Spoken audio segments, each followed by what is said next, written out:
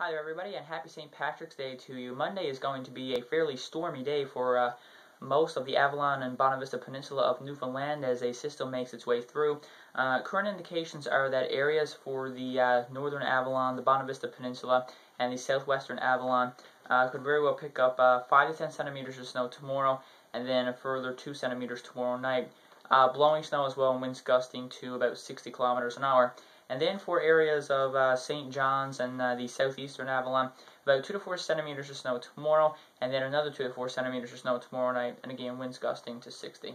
So you probably want to check in tomorrow morning, make sure all the schools and everything like that is open for Monday.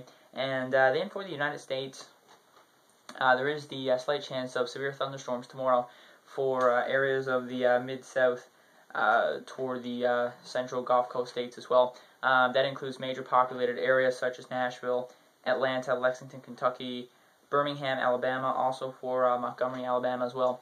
Of course, very latest details on that is available at wxcenter.ca. That is the latest weather update for right now.